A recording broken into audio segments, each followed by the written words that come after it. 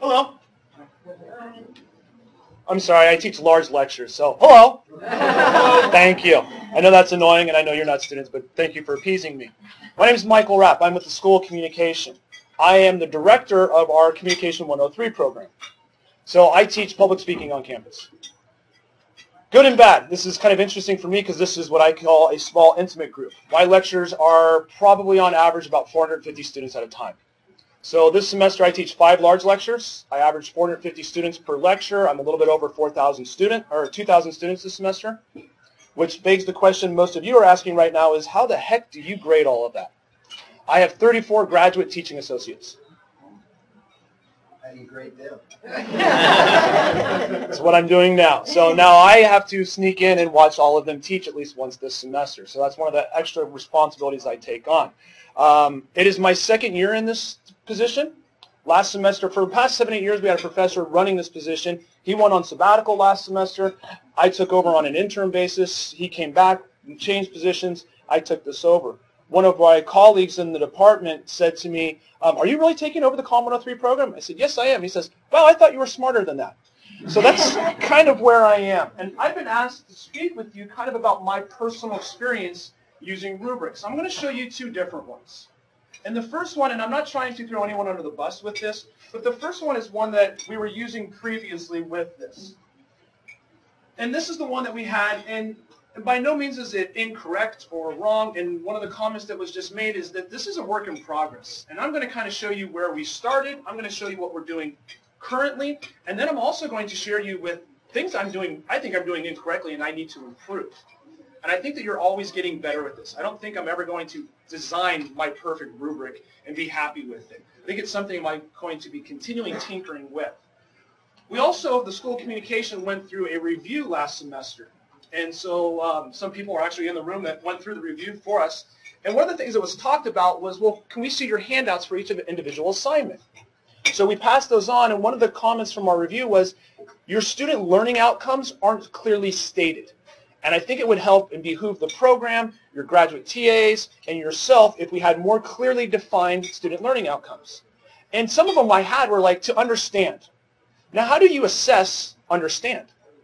And that was kind of the things that we're going through as I stand in front of the screen. I think I would know this better if teaching public speaking. Sometimes we don't always practice what we preach. So we're kind of in this whole thing of, well, how do I assess understand? So one of the things that I had to do was I went back and I changed all of our learning outcomes. What are our student learning outcomes? And then it was to demonstrate and to be able to identify. And now it's something specific that we can go back and assess. And I was struggling a little bit with this. I thought, okay, I think these are good. And I did what some people have just mentioned. I took it to my department chair. I took it to other people in the department and said, could you look at this for me? What do you think? And we actually had about 3 or 4 people come in and look at things. We're part of the National Communication Association.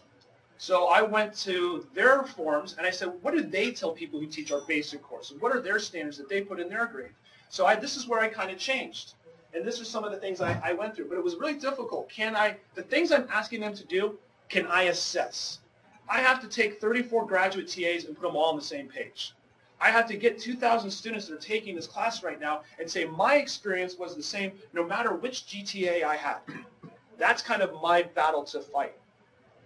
This was one that we had been using in the past. And by no means, as I say, is it incorrect. And we went with kind of a 5-point scale. We broke it down into didn't meet, met, exceeded, and excelled. And this is what we kind of looked at. We talked about verbal communication. Pronunciation is fluent. Language choices are appropriate. Word choice is clear. We looked at the nonverbal volume, pitch and rate, gestures, eye contact. Are you confident? So we kind of looked at this. And what I looked at, we looked at introduction, relevant, attention getter, preview. And I looked at these and I said, okay, these aren't bad by any means, but how do we always kind of make things better? And I went to school here. I have my master's here. And so I was a GTA.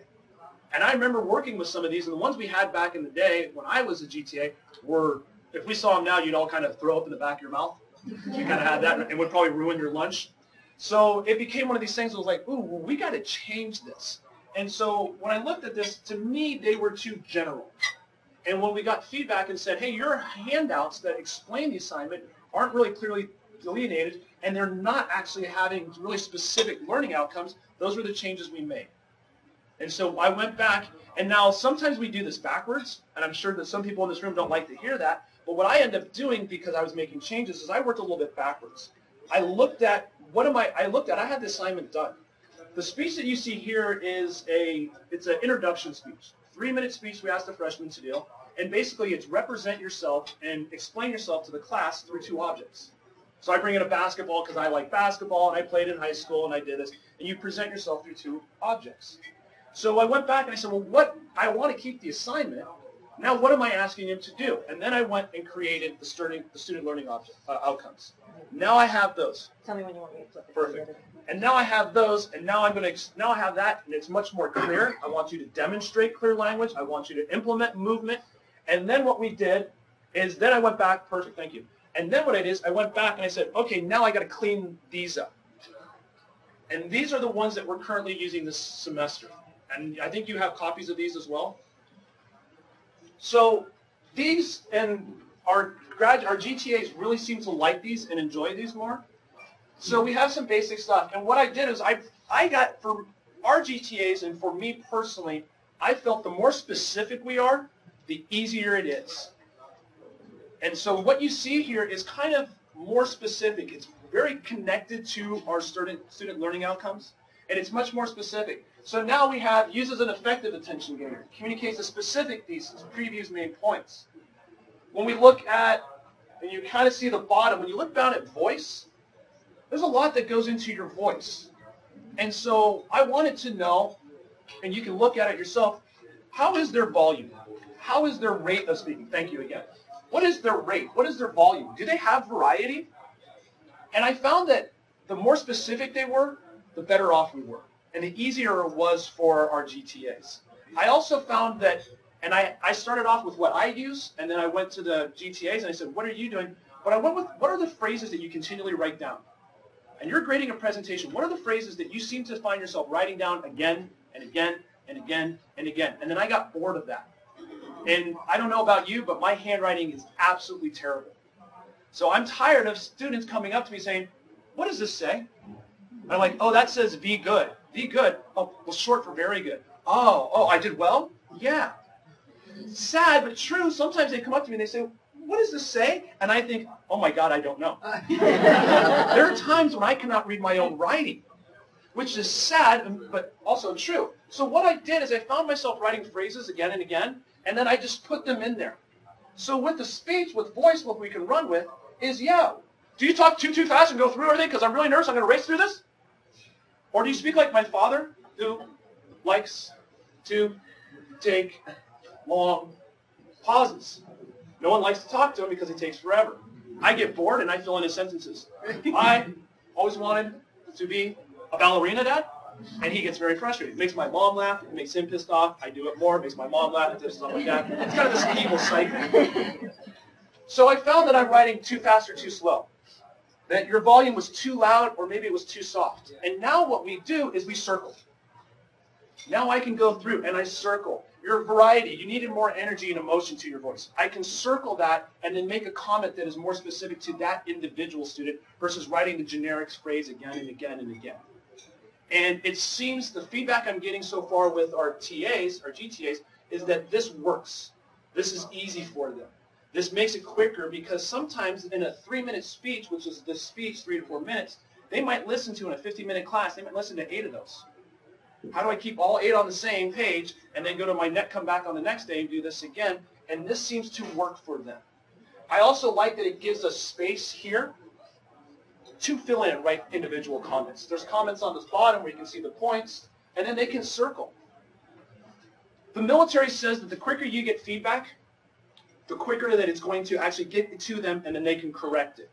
So we do a speech, and then before the person, as the person's sitting down, we do a kind of informal feedback. What did you like? How can we help this student improve? What else did you like about their speech? And we go. What I've recommended is our graduate TAs are teaching 3 small sections. So they go from 1 out of, say, 11 o'clock. They have a break at 12 and then do 1 and 2. Then what they're doing is they're taking all of these back to their office, and now they're grading maybe 21 speeches. And I'm asking them, do you really know how well that, do you really remember how good that eye contact was? Now that you've listened to 21, it's a couple hours later, you're back at your office, are you really going to remember how good her eye contact was? And that's a 4 or 5 or 3? So we kind of had problems with that. So what we're doing is we're marking scores. We're giving feedback as the class does the verbal feedback for the student. They're marking it, they're tallying it, putting it in a grade book or an Excel spreadsheet. At the end of class, here's all your grades. The quicker you get the feedback, the more it's going to have an impression on you. Because if you give a speech on Wednesday, and you don't get that grade back till Monday, and the person said, you know what, you said, circle, these are the phrases we try to avoid, you said, 6 times, 6 days later, that student's going to go, did I? Really? I guess. You get it back that much quicker, the student's going to go, oh, wow, oh, yeah, I kind of did remember that. Oh, I have to work on that. So the quicker they get the feedback is working better for them. And so it's very quick, it's simple. You kind of add up the ones, if you have a bunch of 4s, like 1, 2, 3, 4, 5, I minus that from 50, and we go. I think it's easy to work with a 5-point scale. 3 or 5 is much easier. I like working, we had an assignment that was 40 points. I'm not a math person, I'm communication. I don't know what 90% of 40 is. 36? So I like the 50s and the 100s. It works very simple for us. Now, the area where I think that we need to improve upon, that I can improve upon, is I haven't clearly defined in a form, in a rubric, what's the difference between unsatisfactory, satisfactory, and excellent. So we kind of put this into our handouts. There's a handout for all the assignments, so that is put in there and explained a little bit. The other thing that we do is we have each of the GTAs start the class usually before the speeches begin, and they put this up on their screen, and they say, okay, let's walk through this. What do you think excellent eye contact would be? And you have the students start to explain it and define it. So if I just kind of look up and look at these 3, is that excellent? If I look at do I look at all of everybody? Can I make eye contact with each person? That's excellent. What would be excellent versus satisfactory movement? Do you move to both sides of this, even though that gets in my eyes? Do you move? And we have the class define it. We have the class go through it, the class before speeches begin, so that they know this is what's expected of me to get more 4s and 5s. I need to, and in the process of creating another rubric that describes all of these and puts it together. The other thing that we do that I think is helpful is that we'll have them show a clip from YouTube of a student doing a similar assignment from a different school, and we show that on the screen, and we play that in class, and then we give all the students this rubric. We say, you grade the speech.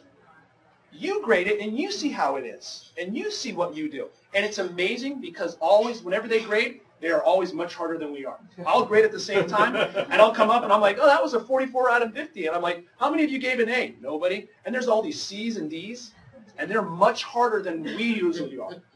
So thank you. So this is how we've kind of progressed ours. And as I said, I'm still in the process of making it better. I'm still in the process of clearly defining what is excellent, satisfactory, unsatisfactory, so we can also give that document to them, and they can read that on their own, as well as doing it in class. That's kind of my experience with it. Is that helpful? Yes. Okay. And I know there's a question and answer period later, so we'll Yes. save some of those for that. Thank you.